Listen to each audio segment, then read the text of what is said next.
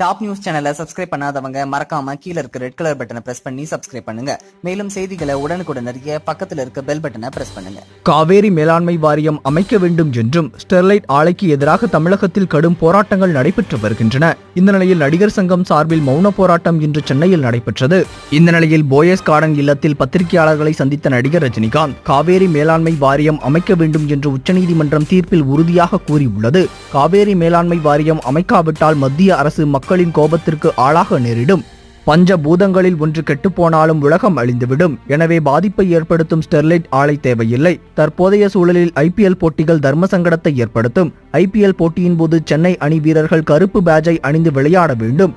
போட்டியை பார்க்க செல்லும் நபர்களும் கருப்பு பேட்ஜ் அணிந்து செல்ல வேண்டும் என்று வேண்டுகோள் விடுத்துள்ளார். மேலும் வேலையில்லா திண்டாட்டம், வறுமை, லஞ்சம், விவசாயிகள் மற்றும் மீனவர்களின் கண்ணீர்தான் எனக்கு எதிரி என்றும் கூறினார். காவேரிக்காக போராடும் சூழலில் கர்நாடகாவைச் சேர்ந்த ஒருவரை துணைவேந்தராக நியமித்திருக்க வேண்டாம் என்றும் கூறினார்.